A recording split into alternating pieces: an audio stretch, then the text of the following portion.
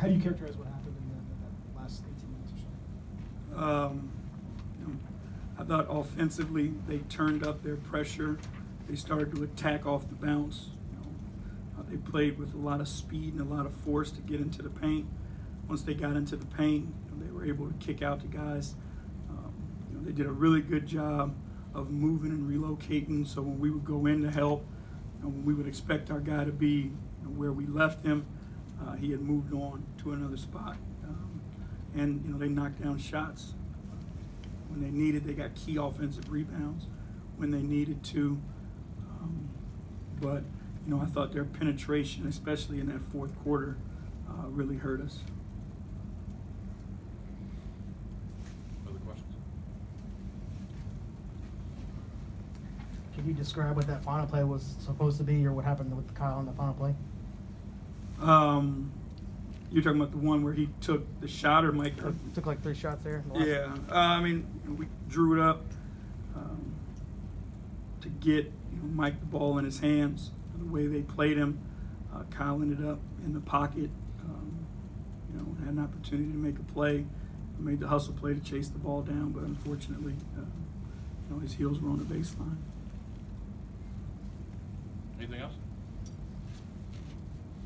With everything that's been swirling around this team lately, how do you move on from a loss like this? How do you deal with it in the locker room? What did you say after a game like this?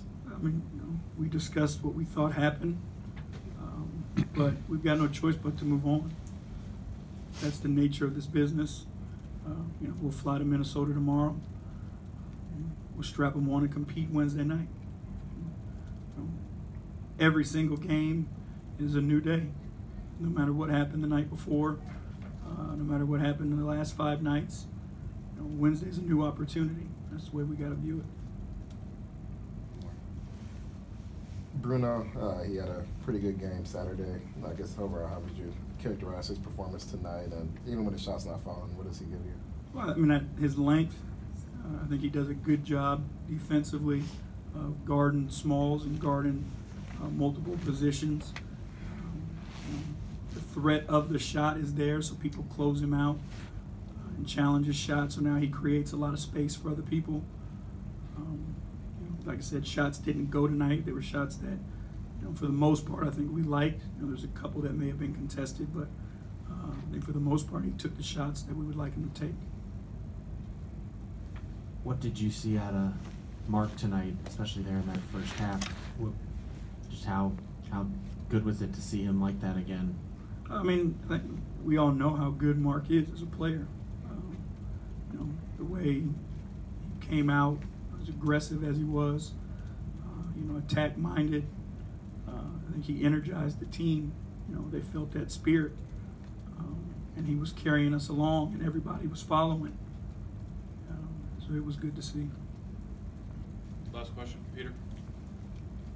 How difficult was it at the end without Jaron, who had been pretty productive, with some foul issues? He picks up those 2 late ones. What went through your mind in terms of bringing Noah back in and turning or do that? At that point, I thought we needed some stops, and we needed to rebound the ball.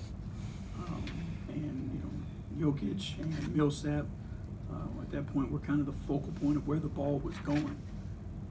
So you have 2 defensive players of the year on your roster. It's an opportunity to put them out there, and accept that challenge.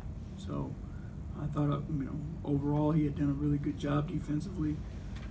His ability to rebound the basketball down the stretch we were going to need to get stops. So I thought those guys are there, good enough to take the challenge. All right, thank you. Thank you, guys.